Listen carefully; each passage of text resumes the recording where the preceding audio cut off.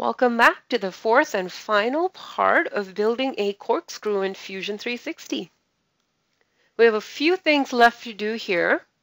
One of the first is to build the corkscrew of the screw, I guess, of the corkscrew. So we're going to start with the coil command, use the base of the housing as the plane, and use the center of the vertical gear to draw a quick circle, which will be the diameter of the coil. So once you have that preview, make sure that you then go ahead and specify how many revolutions the coil goes around. In this case, you can choose 5 or 6. And you can also choose the section size of the coil and play with that option and make sure that it's a join and not a cut. Now, why did we pick the base of the housing as the plane off of which to draw? That's just so that the coil itself has a smooth transition as it comes out of that vertical part. If I had picked that vertical part, the bottom of the vertical part itself, the coil would have needed a fillet or something else to make it a smoother transition. So just an easier way to do it.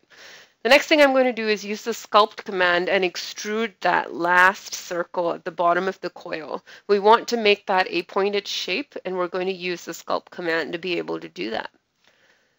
Add an edge in the middle of that form. Let's go ahead and edit that form, and this time I'm going to use the translation tool on the edit form to actually move that little edge over and off to the left so that it follows the path of the rest of the coil. Let's move that middle edge as well so that it's a smoother transition. And then of course you want to convert that last edge, and you want to bring it into a point so that it's pointed, so that it could in fact penetrate the cork and help open your bottles. So once you're happy with it, you can go ahead and finish form. If you're not, you can obviously right-click on the form and continue to tweak it as you might like. In this case, I'm quite happy with what this form looks like, so I'm going to go ahead and hit OK or Finish Form. All right, most of our components are in place. The next thing we can do is actually turn the opacity of that housing back up. So let's go ahead and right-click on that component, the grounded one, and pick opacity control and move that right back up to 100%. Fabulous. Also, I want to point out that much like the grips on the arms, the surface that we just created for the point is still an open surface. It's not in fact a body. So let's go through that workflow of patching that component. There you go. Create a patch and then stitch it with the rest of the body. So pick the patch and the body to stitch it, and now it's a solid body in place. Now we can turn the coil back on and then actually use the combine tool to be able to combine it with the rest of the coil. Let's go ahead and use the combine tool.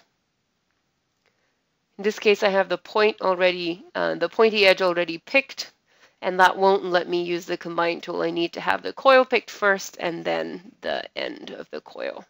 That worked. Fantastic. Just to test that our corkscrew still works as functions, as we're intended to function, let's move the arms up and down, and we'll notice that the corkscrew, the vertical gear, as well as the little pointy edge and the handle all move in place as intended. Fabulous. A few components and joints really got us nicely set up there.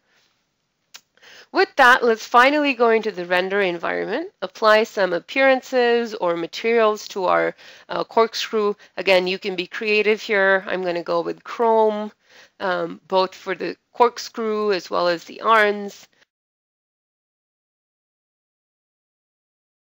And I want a darker blackish material for the housing. Maybe it's chrome, and then I can go ahead and edit that material to pick a darker version of that. Yeah, I think I like how that looks. Super. And once you're happy with how it's placed, within your design window, you can go ahead and hit the render button on the ribbon. And basically just wait and watch till you get to a point that you're happy with what the rendering looks like, and then go ahead and export it as an image. And it's really as simple as that. We started from scratch and we built an entire corkscrew in the last 4 tutorials. I hope you had as much fun as I did building the corkscrew with me. Thanks for watching.